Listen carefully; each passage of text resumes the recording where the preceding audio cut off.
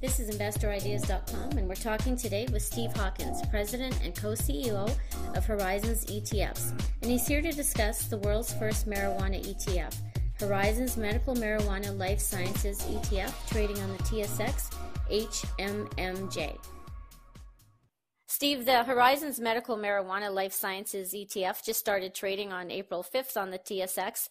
Can you talk about when you started the actual planning of the ETF and how long it took to put everything in place to get listed? Yeah, hi, Don. We started planning this 3 to 4 months ago. The medical marijuana investment opportunities really started to evolve about a year ago.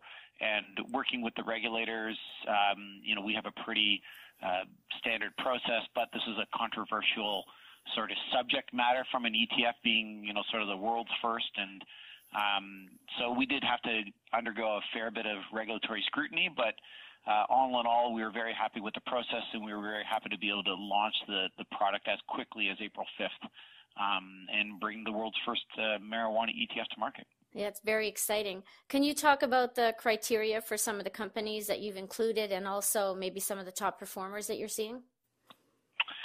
Sure. So right now the index has 16 names in it. We own 14 names in the portfolio itself. 10 of those are Canadian listed companies. 4 of them are U.S. listed companies. Most of the companies on the Canadian side are actually medical marijuana producers and distributors, so those that have the licensed producers in Canada for medical marijuana. The names that we have in the U.S. are more, I would say, marijuana supportive or biopharmaceuticals from that perspective. Every company that we have in the portfolio, though, has business operations that are very medical marijuana or marijuana related, or THC, sort of like a cannabinoid related from that perspective. So everything that has something related to the marijuana industry or marijuana-like types of securities. So some of the biopharmaceuticals, as an example, are creating synthetic THC from that perspective. And we have Scott's Miracle-Gro, which is in the portfolio, which is dedicated a significant business line and is investing heavily into creating hydroponics and soils and fertilizers very specific to the marijuana industry itself. So that's how the product is working. And you just touched on this a little bit, but with the ETF focusing on North American companies, are you favoring the Canadian listed stocks versus U.S. just because we've got the promise of legalization on a federal level in July 2018? That's one of the reasons. I mean, for us to launch the product and get through all the regulatory hurdles that we had to become listed in Canada, we had to undertake not to invest in any companies that would be considered to be operating illegally. And all of the U.S. medical marijuana companies or even recreational use marijuana companies that are out there or supporting that industry are technically operating in an illegal format right now because it is not there's no federal approval for marijuana because it's still a Schedule I narcotic in the U.S. So when you get down to the actual medical marijuana producers and distributors here in Canada, that's the only place to access that market per se. So we're only investing in Canadian-listed marijuana producers, and all the U.S. companies that are in there are really supportive to the marijuana industry. And can you talk about the actual dollars and the market opportunity here in Canada for the producers that have their licenses right now? And outside of the producers, what are some of your favorite ancillary markets and products that complement that? Well, we've seen the medical marijuana industry more than, I guess, the number of users in Canada over the past year has gone up by almost 500%. So we see very, very strong growth prospects for just the medical marijuana usage. So not alone including the recreational usage prospects. We don't really have anything from a Canadian perspective to rely on there, but we've seen the huge growth in states like Colorado and California where they've approved it at the state level. And the operators there, both from a production and distribution perspective, have grown substantially in those jurisdictions.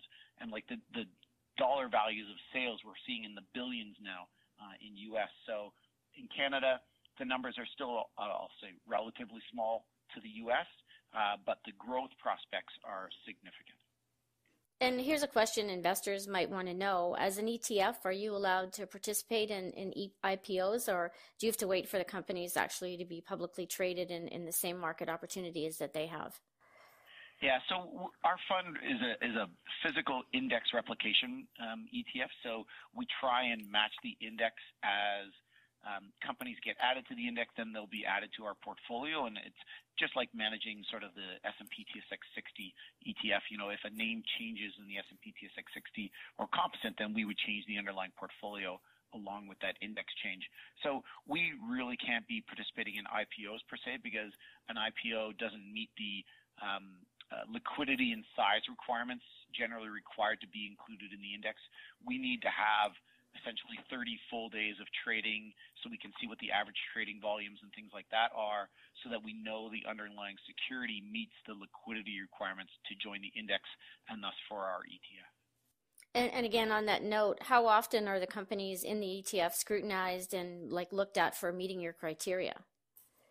So the index is rebalanced on a quarterly basis, though we're constantly reviewing the underlying companies themselves. There's more and more companies that are sort of coming into this space online all the time. We've seen 2 IPOs in Canada already since we launched the index back in March with Solactive. And both of those companies are very likely going to meet the index requirement for June. So we would see those companies get added to our portfolio in June. But we know that there's 5 to 6 new companies, both Canadian and U.S., that meet the criteria now that we'll be looking to add on a going forward basis. But we're in constant review of the underlying companies themselves, because we have to understand the business operations. We have to understand their business opportunity in the marijuana marketplace.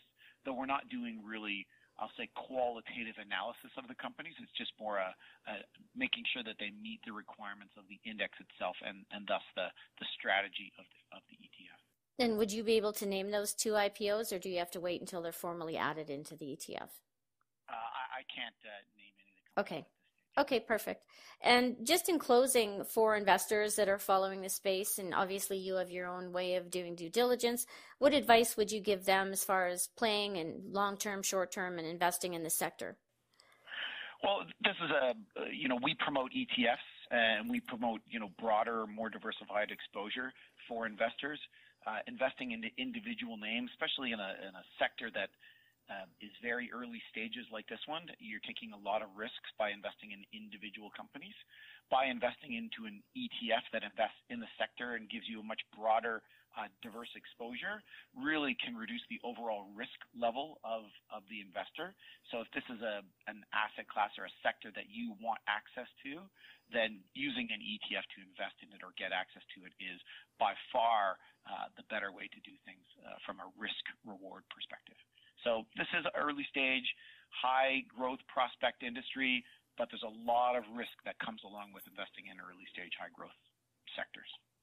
That's great. Thank you very much for your time today. And hopefully we can do a follow-up in the next quarter and see where the ETF is at. And maybe you'll have added in some new companies and we can talk about them at that point.